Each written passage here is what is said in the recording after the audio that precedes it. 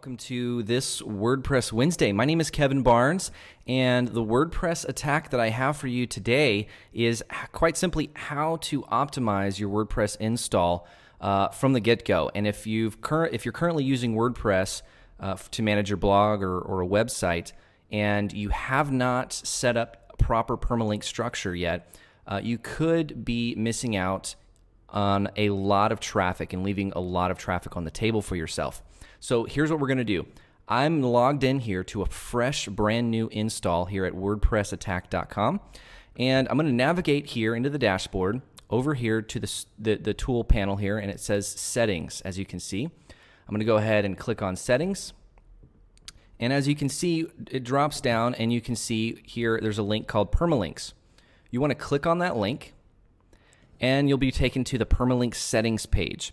Now, by default, your WordPress install is got this sort of link structure. Okay, it's got the question mark P equals and a random number assigned to each post or each page that you create. Now, that's not very friendly to the search engines. The search engines really want to see certain keywords in your blog post links so that they know how to rank that blog post a lot better. So what you want to do is come over here, and just the simplest way to do this is click on the month and the name option and go ahead and highlight everything before this / here and delete it, and you should be left with this code here. It should say / a %, post name, another %, and /, and it should be in the custom structure text field.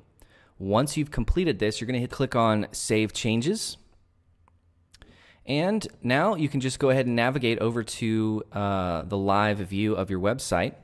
And if we click on Hello World, you'll notice here up in the address bar it says Hello World, just like that. So now instead of using those numbers, it's saying an actual name. So let's go ahead and set up a new post just to make another example. And I'm going to go ahead and call this keyword. And I'll just go ahead and put test for now into the body. I'm going to click publish. Okay, and we'll go over here to the WordPress install again, refresh the page, and you'll see I've got a new post called keyword. I'll click on that title, and again you can see in the address bar it says keyword. So this is going to greatly improve your search engine rankings. It's also going to allow the search engines to know how to rank you for the keywords that you're blogging about and the content that you're creating. So you're going to want to go ahead and make those changes to your WordPress install as soon as you possibly can. Did you like this video? Did you hate this video?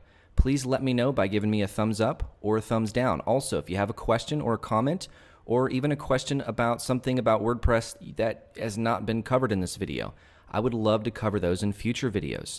My name is Kevin Barnes. This is WordPress Attack, and I'll see you next Wednesday. Bye-bye.